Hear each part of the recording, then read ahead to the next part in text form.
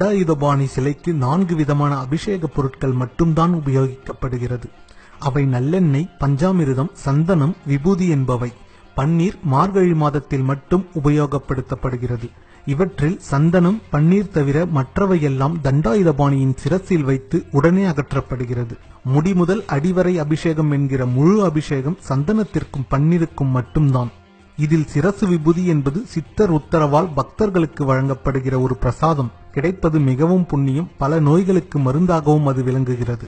நாளொன்றிற்கு 6 முறை தண்டாயுதபாணிக்கு அபிஷேகம் அலங்காரம் செய்யப்படுகிறது. இது 5 முதல் 7 நிமிடங்களுக்குள் முடிந்துவிடும். அபிஷேகம் முடிந்து அலங்காரம் செய்துவிட்டால் பின்னர் அடுத்த அபிஷேகம் வரை மாலை சாற்றுவதோ பூக்களால் அர்ச்சனை செய்வதோ கிடையாது. இரவில் முருகனின் மார்பில் மட்டும் வட்ட வடிவில் சந்தன காப்பு சார்த்தப்படுகிறது. சிலையின் புருவங்களுக்கிடையில் ஒரு பொட்டு அளவுக்கு சந்தனம் வைக்கப்படும். முன்காலத்தில் சந்தன காப்பை முகத்திலும் சாத்திக் கொண்டிருந்தனர். பின்னர் இந்த முறை மாற்றப்பட்டது. தண்டாயுதபாணி சிலை மிகவும் சூடாக இருக்கும். இரவு முழுவதும் அந்த சிலையில் இருந்து நீர் வெளிப்படும்.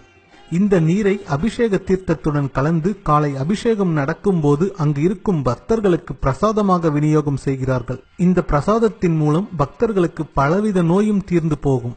தண்டாயுதபாணியின் சிலையில் நெற்றியில் ருத்ராட்சம், கண், மூக்கு, வாய், தோள்கள், கை விரல்கள் போன்றவை மிக அற்புதமான ஒளியால் செதுக்கப்பட்டது போல் தெளிவாக இருக்கும். இது போகரின் கைவண்ணமாகும். தண்டாயுதபாணியின் சிலையை சுற்றி எப்போதும் ஒருவித சுகந்த மனம் பரவி நிற்கும். இதுவரை ஒருபோதும் வெளியே உணர்ந்திராத வாசமாக அது இருக்கும். இந்த சிலையை செய்ய போகர் எடுத்துக்கொண்டது 9 வருடம். இதற்காக 4000த்திற்கும் மேற்பட்ட மூலிகைகளை பல இடங்களில் சென்று தேர்வு செய்து கொண்டு வந்தார் போகர். 81 சித்தர்கள் இந்த நவபாசானத்தை போகர் சொற்படி தயார் செய்தனர்.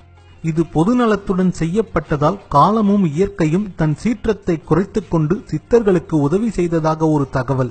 போகர் இகபரத்தில் இருக்கும்போது தன் மனைவிக்கு கொடுத்த வாக்கை காப்பாற்ற முருகனை மேற்கு திசை நோக்கி பிரதிஷ்டை செய்தார். இதனால் மலைநாட்டில் உள்ளவர்களுக்கு பழனி முருகன் குலதெய்வமானார். கல்லில் சிலை செய்து பிரதிஷ்டை செய்து கட்டிய எத்தனையோ கோயில்கள் சிதலமடைந்து போயும் நவபாசனத்தால் சிலை செய்த இந்த கோவில் மேலும் மேலும் வளர்ந்து கொண்டிருப்பதன் காரணம் சித்தர்தான் என்பது பலரின் எண்ணம். தண்டாயுதபாணி சிலைக்கு இடது பக்கத்தில் ஒரு சின்ன மரகத லிங்கம் உள்ளது. வலது பக்கமாக சென்றால் தீபம் காட்டினால் மட்டும்தான் அந்த லிங்கத்தை பார்க்க இயலும். பழனியில் 2 மரகத லிங்கம் உள்ளது. ஒன்று முருகர் சன்னதியில், இன்னொன்று போகர் சமாதியின் மேல். இரண்டுமே போகர் பூஜை செய்ததாக வரலாறு. வருகின்ற பதிவில் போகர் பெருமானின் வரலாறை காண்போம். எங்களோடு இணைந்திருக்க பயோஸ்கோப் சேனலை சப்ஸ்கிரைப் செய்யுங்கள். நன்றி, வணக்கம்.